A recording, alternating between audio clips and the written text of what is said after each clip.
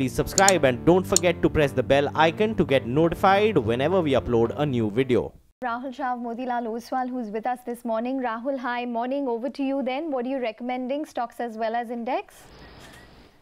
I think financial, we've seen a good rally, and I think it continues to look very good, and especially in private financials. So private sector banks, I think they've been doing quite well.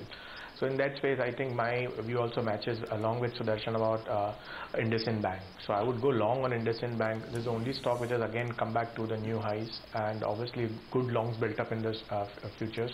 So I would go long in IndusInd with a stop loss of 1868 and target of 1950.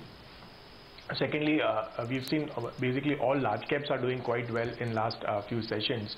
So I would still stick to a large cap. So in that infra play, I think L&T continues to give a fresh breakout. So I would buy L&T with a stop loss of 1375 and target of 1450.